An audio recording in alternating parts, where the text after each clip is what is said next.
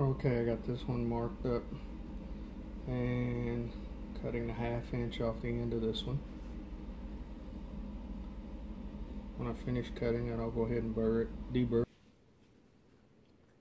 Okay, so when we get these two things cut and they go together, you can see it bridges one side, and I got the other two pieces that I have to solder into place across here.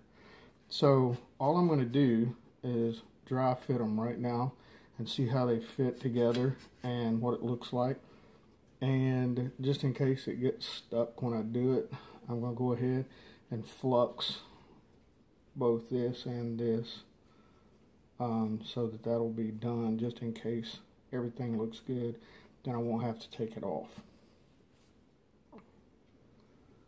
Okay, so I got everything up on there. You see what I was talking about. This doesn't go as far back as the old one did. I've got it all positioned so that when I close it, everything is nice and even. And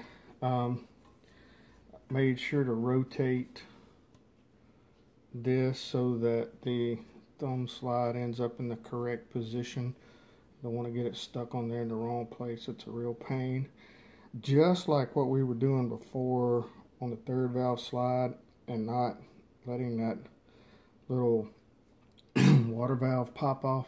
You need to be careful about how much heat you put in this at one time.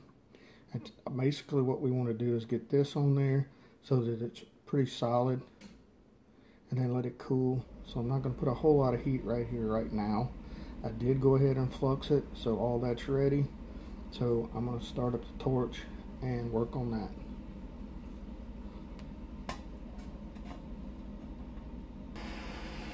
Alright, I'm not going to add any flux right now. I'm at any solder. I'm just going to heat this where it is now. Notice I have it turned upside down so that the heat will go away from that thumb hook.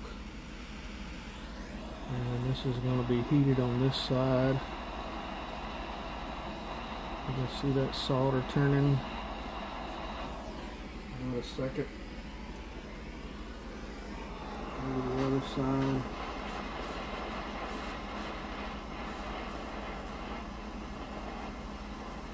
And I will have to add solder to this a little bit later.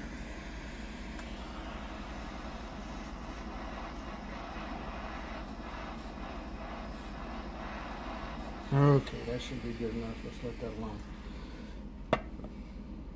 Alright, so all I'm going to do now is just wait for that to cool off, and it should be stuck where it's going to go.